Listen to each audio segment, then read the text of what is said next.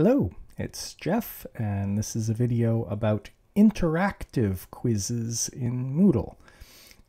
Interactive quizzes are quite complicated to set up. They take a fair bit of work, but they're also extremely powerful. So one thing, because they're so complicated to set up, and because if you don't set them up right, they won't behave properly, you also really need to test them out. And there are a few things about testing out quizzes in Moodle that are not entirely obvious, so I'm also going to show you a little bit about that. Interactive quizzes are great for formative assessment. The point of an interactive quiz is that it's set up so that when a student answers a question wrong, it will issue a hint to them and let them retry the question. And usually you have it set up so they then get a slight mark penalty on their retry. So the process starts just like making any other quiz in Moodle. So I'm going to turn editing on and give it a moment to refresh. And there we go. And I'm going to go down here and I'm going to add it down here where it's sort of out of the way and I can delete it later. And I'm going to add a quiz. So here I am on the usual page where you set up a quiz, and I'm going to give it a name and a little description.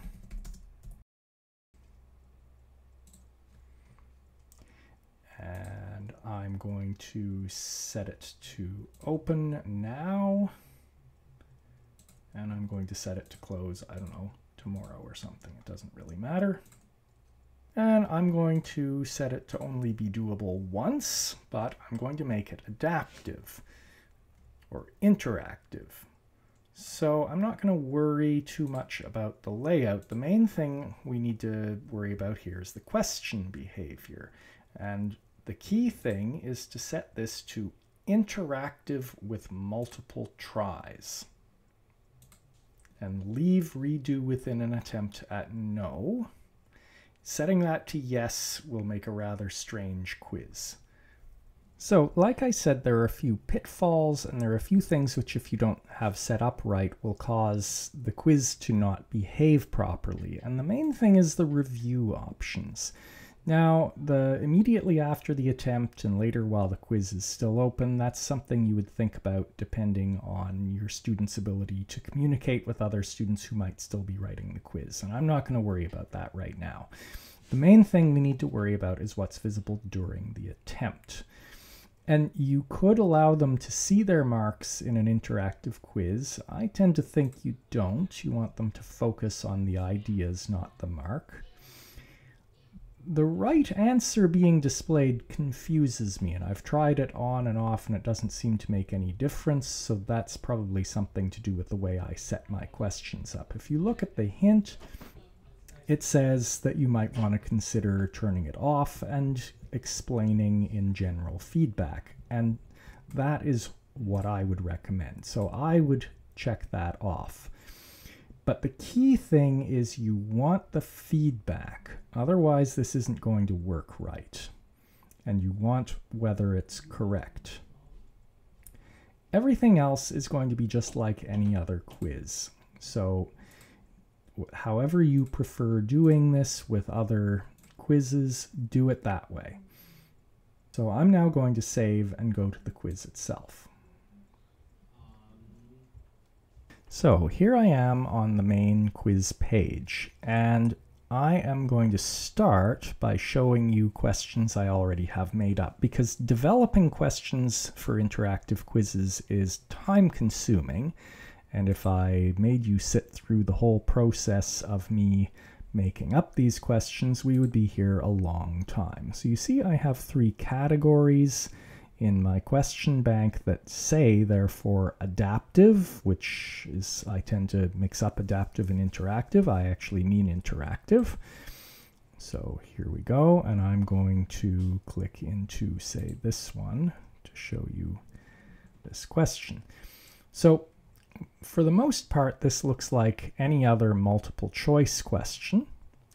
And the key thing is that you need to put feedback in.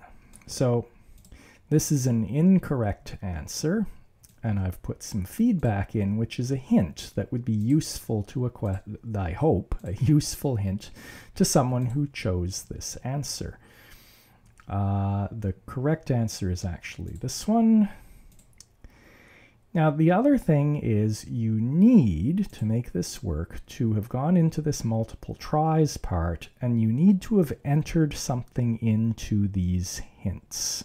Okay, now, in my case, I tend to prefer to give different hints depending on which wrong answer the student chose.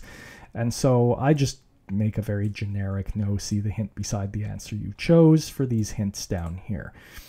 And I'm really only putting that here because I have to have something here, otherwise the question won't work. All of my hints are really up here with the individual answers. But I can certainly see that you might have a question where you don't actually need the specific feedback for the answers, and you can just give a hint and another hint. So that's the key. Otherwise, this is just like any other multiple choice question, and you can certainly build adaptive quizzes that aren't with multiple choice, but I will say I haven't tried, and I'll bet it's a little complicated. So I'm just going to save that, and I'm going to go back out to the quiz, and I'm going to add in those questions that I've already got made. So I'm just going to add a random question, and I'm going to add it from the one category that has interactive questions in it. And then I'm going to add another with one of these other ones. And one more.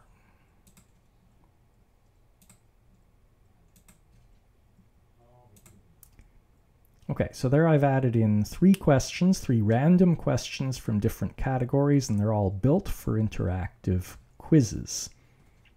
So now what I'm going to do is I'm going to test this quiz out and make sure it's working correctly. So I'm going to come out and I am going to switch my role to a student. And I'm going to come back down to the quiz and click into it. And I'm going to click Attempt Quiz Now. So I'm now in a preview of the quiz, and it should work just the way it would if I was a student. Okay, and I'm going to deliberately choose a wrong answer here so that we see what it does. Okay, so notice it's saying check. Okay, so I'm going to click check. And note, here is the hint that I put in for that answer, and here's that hint 1, no, see the hint beside the answer you chose, right? So there is that hint being issued, and it's now giving me the option to try it again. Okay.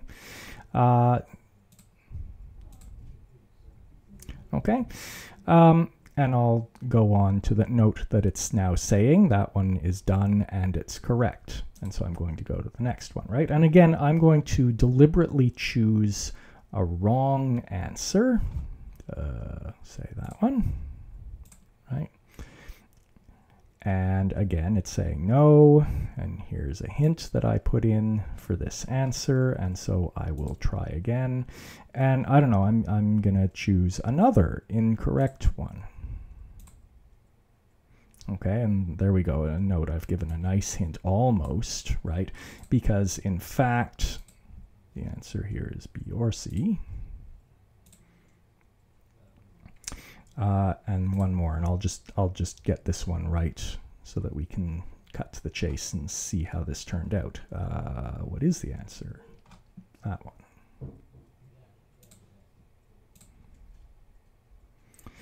Okay, so I'm going to finish the attempt. I'm going to, just as if I was a student, I will now note it's saying these are all correct. I'm going to submit all and finish. This is what a student would go through if they were writing this, and it now presents a review. Okay, and note, you can see this one where I got it wrong once, the mark is 0.8 out of 1, and I'll show you exactly why that is in a moment. This one I actually answered incorrectly twice, and note the mark is 0.6 out of 1. And this one I answered right the first time, and the mark is 1 out of 1. So I'm going to show you why those marks were the way they were. So I'll finish the review, and I'm going to go back to being me. And I'm going to find my way, say, into here. And the first question it asked me was this one, so I'm going to go in to the edit on it, and I'll show you exactly why I got 0.8 out of 1 on it. And it's because here the penalty for each incorrect try was 20%. And note I can adjust that, right? I'm going to leave it at 20%, but whatever. So if you want to be kinder or not so kind, you can adjust that. Okay.